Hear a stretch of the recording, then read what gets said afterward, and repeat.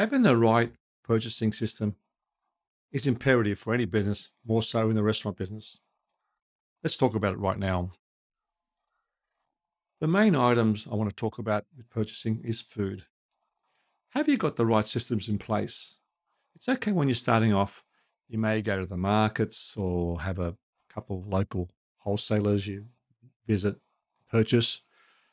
But as you grow, you need to standardize them more so that you know what you're purchasing. You're purchasing the right amounts, the right specifications, at the right prices. Prices fluctuate all the time. Can you get any contracts? Special prices? Are you buying the same product no matter what the situation is?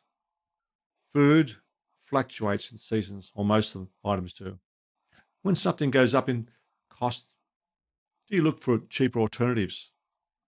Same quality, variation, different type of vegetable, different type of fruit, different cut of meat, different seafood, different fish. Constantly look around for better alternatives.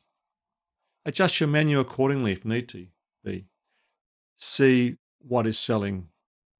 If it is selling well, you've got to keep producing that item. Then you've got to maintain the same cut of meat or the same type of fish, but you could vary with the vegetables. The presentation. Make minor adjustments if required. As long as the quality is there, you shouldn't have any complaints from your customers. You've got to maintain these costs. You've got to purchase right. Other ways of maybe you can buy things half completed, where you bake them off, etc., like bread rolls and croissants or that sort of thing. Maybe you can get your butcher to pre-cut the meat certain sizes, portion sizes, may save you on labor costs.